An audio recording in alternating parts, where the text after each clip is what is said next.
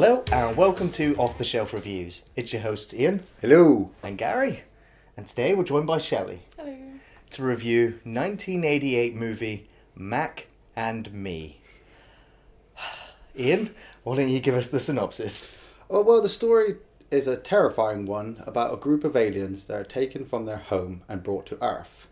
The family of aliens are separated and the little one, Mac, invades the home of a family and tortures a small child. He then spends the rest of the film trying to get back with his family, who are planning on taking over the world. I was introduced or reintroduced to this film about 8 years ago, and I love it. It's brilliant. When I saw it, I kind of had that kind of childhood memory that it was all a lot like E.T. really, magical, and then you see it and it's really not. It's a mess really. Heavily product placement, Coca, McDonalds, Skittles, everything really. They've just crammed it all in, but it's a brilliant film. I love it. This is not a brilliant film.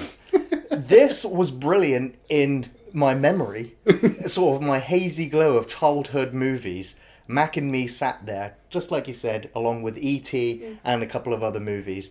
Rewatching it now, I cannot believe or understand how a child could enjoy this movie. It is well, maybe as an adult rewatching this movie, it is absolutely abysmal. I remember when I was younger, I saw the poster and saw the film in the video store, and I was just like, I have to watch this film. It looks absolutely brilliant, and I never got the chance until we went to review it. And then I was like, what the fuck? How the fuck did they compile this film together? I mean, the opening sequence, you have these fucked up aliens like on a planet. You don't know what planet it is until the end, and they've all got straws and they're drinking shit out of the planet's crust. And then this USA probe comes down and starts picking up rocks and then sucks them up with a Hoover.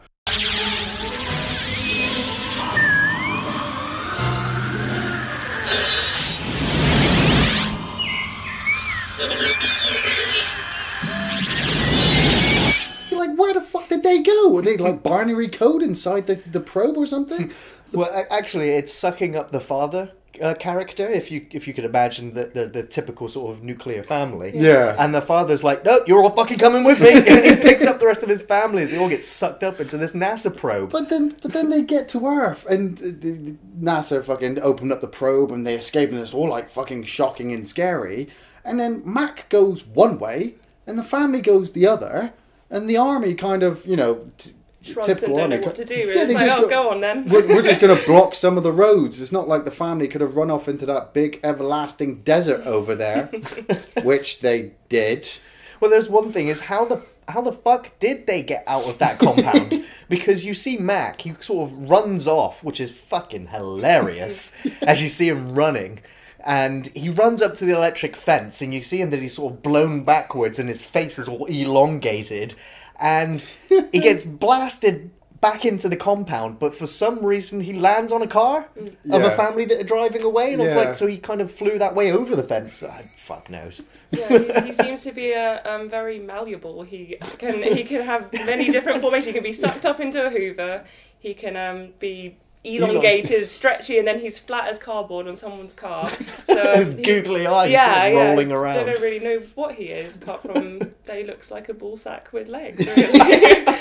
With nipples on their heads. See, they couldn't keep one special effect. 1 minute you're looking at like a plastic doll for Mac, and then the next minute it's kind of stop motion animation with him walking around, and then you just see like his eye or close up on his face, and his face is like constantly, and you get these little movements, but you're just like, if this is supposed to be an E.T. film, you're supposed to kind of hide the alien for a little while, and then obviously the kid finds the alien, and then obviously tries to find the family.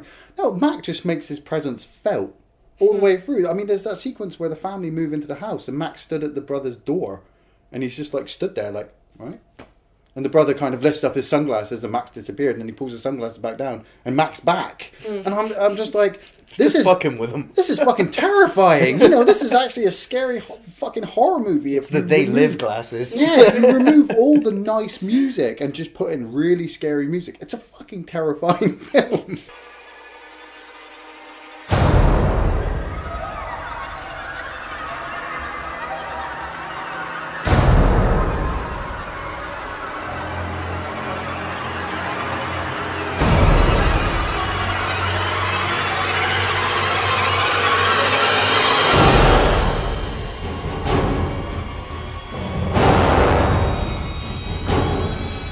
Not only does he come into the home, but he trashes it as well. Yeah. He's like, oh, just don't mind if I just drill into your new home and bring some crap in as well from the outside. That sequence is, like I said, even more scary. You know, the kid, Eric the kid, yeah, he's in his wheelchair. Rolling around the corridor, and then Mac drills a hole through the wall like, this is how we say hello on my planet. You know, and then he goes up to the door, and Mac's got the power saw, and he's like, hello, I'm cutting open the door. Will you help me get back to my family? I'm like, no, I want to fucking shoot you. Yeah, I don't know why Eric does adopt this kind of crazy alien creature that is terrifying. It's like, why would you? But he does. He really takes him under his wing, like he's his best friend. It's the first friend he makes in the new town. The worrying thing is that Mac is supposed to stand for mysterious alien creature. Yeah. Which it doesn't really. It really stands for fucking McDonald's or Big Mac. Yeah. But anyway, so the crux of the movie is about this Big Mac and this crippled child becoming friends, but they don't really become friends throughout the entire movie. They don't. It's not like they have an exchange of dialogue. No. And he's terrorized throughout the beginning of the movie. And just going back to that scene earlier where he's in the wheelchair and the house has been destroyed, and the fucking mother comes down and she's like, Eric, I can't believe you've done all of this. I'm like, you stupid woman, he's in a fucking wheelchair. So insensitive. Oh, it's so bad. It is actually funny. It's on that level of terrible movies being hilarious to a point, because this film is still fucking awful. It's just the mass advertising. They're constantly filling Mac up with Coke. Exactly. Just his mouth is a perfect size for a straw. And then it's Skittles all the way. Let's just feed the alien Skittles. Like, this isn't going to fucking kill him. You know? We're just going to fill him up with sugar, and then we're going to moan about all the crazy shit he does.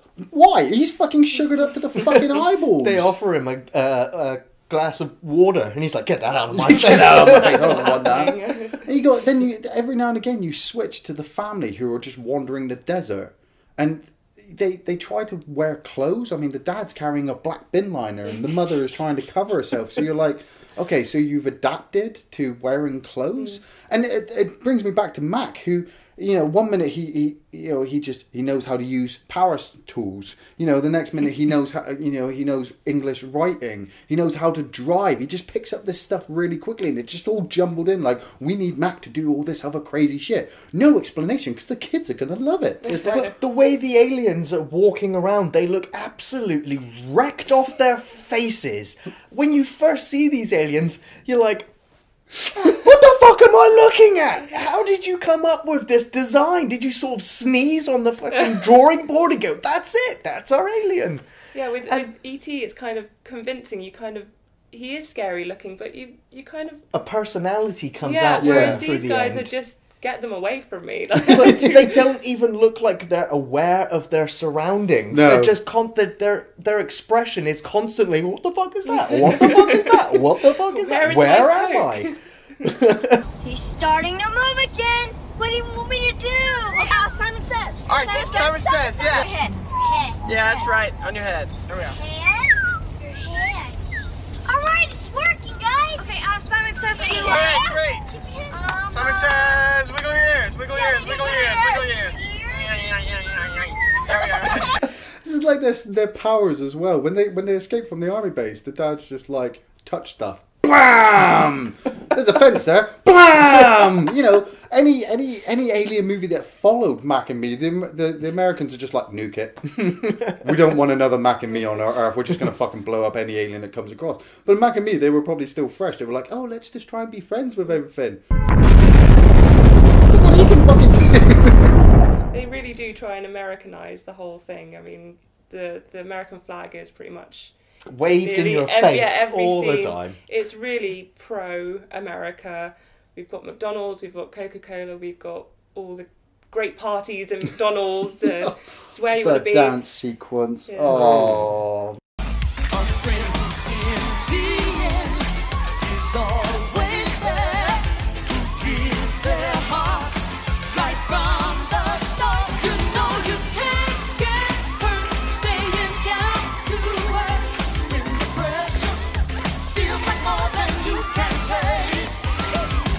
Man, that is a what the fuck sequence, really. That the whole fucking restaurant just starts having a dance off. I can understand it because you've got those 3 ballerinas sat at the table looking really pissed off. And then you guys were like, oh, it's dance off, so I'm expecting them to get up and dance. They don't. They just sit there looking pissed off. And then Mac gets up, and obviously Mac, being so adaptable to human life, has learned how to dance in a bear suit. With Ronald McDonald in the background. Actual Ronald McDonald! The most terrifying clown that ever fucking lived. Next to Tim Curry. Yeah. The product placement in this movie is fucking diabolical. This is the most extreme product placement I've ever come across in any movie whatsoever. The fact that they have an extended, choreographed, happy dance sequence in the middle of McDonald's. When was the last time you went in there and that happened?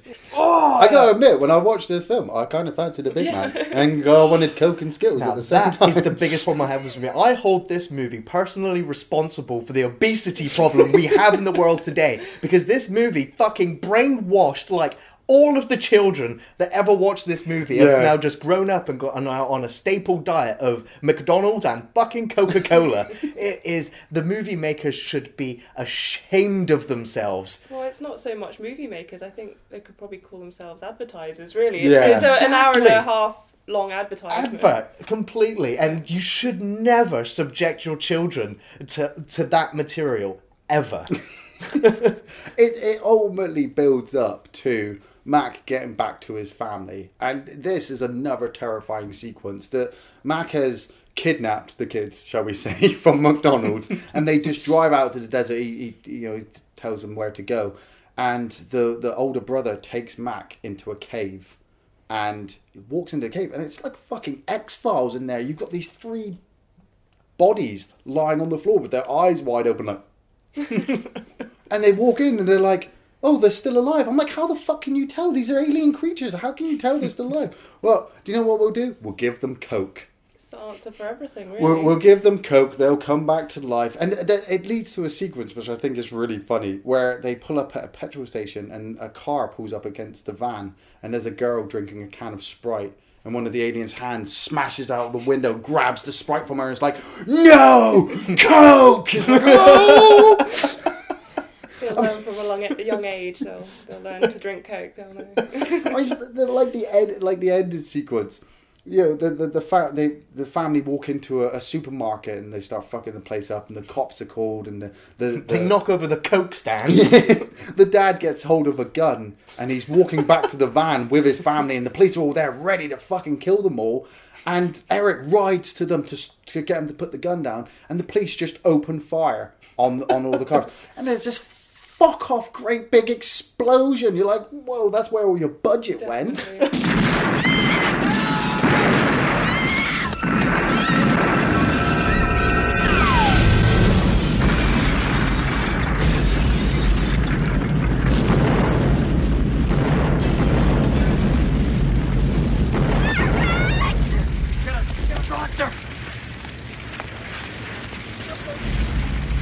And Eric gets hurt, and then the family kind of step out of the fire and bring him back to life. They're like, they don't even heal him. They just bring his soul back from the nether realm and put it back in his body. And I'm like, that's the power of McDonald's. Yeah.